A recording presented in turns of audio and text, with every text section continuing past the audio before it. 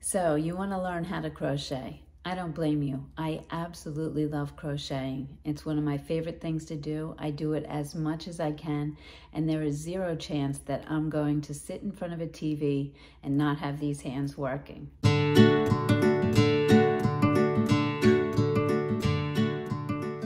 I used to think crocheting was for old people. I only knew grandmothers making blankets for all their grandchildren. And as a matter of fact, even after I started crocheting, I said to my daughter, "Do you want me to teach you how to crochet?" And she said, "Mom, I'm not 80. So I guess it's a common misconception. But if you look around, you'll see so many crocheted items on high fashion runways, on celebrities, and you can make some really beautiful home decor items. Crocheting has really gained some popularity, and I think it's just going to continue to grow. So I've decided to start a beginner series because I know when I started, I had a lot of questions. In this beginner series, we're going to start with the supplies that you'll need to get started. We're going to move through some basic stitches and then on to some beginner projects. There's nothing like seeing a ball of yarn come to life into something beautiful that you made with your own hands. So I am so glad that you joined me for this series, and I'm really excited to share my passion for crocheting with you. So let's get started.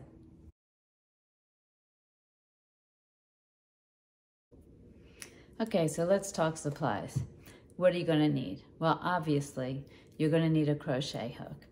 So crochet hooks come in many different sizes and kinds, and when you're first starting out, I would recommend having crochet hooks in 5mm, 6mm, some of those middle range hooks.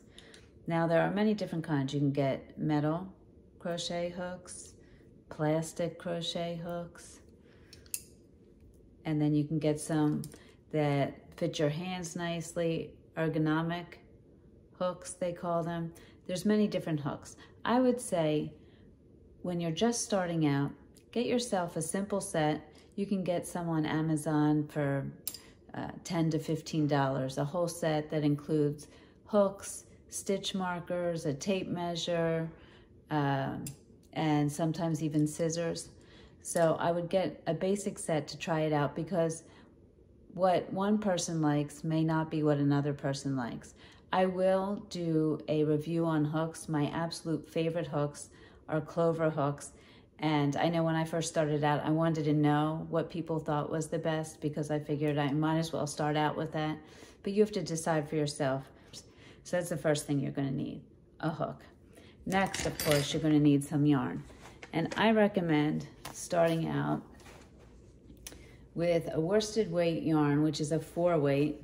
And you'll find that number right there on your ball of yarn. And an acrylic. A simple acrylic that, something like a Red Heart Super Saver, it's not expensive, or a Big Twist from Joann's. Both of these are nice. I actually like Big Twist better. It's a little bit softer. But I would say start out with just an acrylic yarn to practice your basic stitches. Start out with just a single color. Don't get a multicolor yarn because it'll be hard for you to see your stitches and to really learn all about the structure of a stitch. So a plain color, a light color, which will make it easy to see your stitches. And I would say that's the best type to start. Now also on the skein of yarn, you will see where it tells you the size crochet hook that you need also, usually. So for this, it calls for a 5.5mm. So if you just want to start out with the basic stitches, get yourself a ball of yarn with the matching hook, and then go through the tutorial on the basic stitches and practice those. And then after that, you'll start to know, oh, I like the feel of this hook, or I'm looking for something different. And same with the yarn. Also, there's so many different fibers, and I do videos, unboxings, talking about yarns and fibers, and I'll be doing more of that going forward. So those are your two main supplies, your hooks and your yarn. After that, you're going to need definitely a pair of scissors. I just get a little pair of scissors here. You can use any scissors. and a yarn needle. So that's everything you're going to need to start this beginner series. So head on over to the basic stitch video. And as always, thank you so much for watching.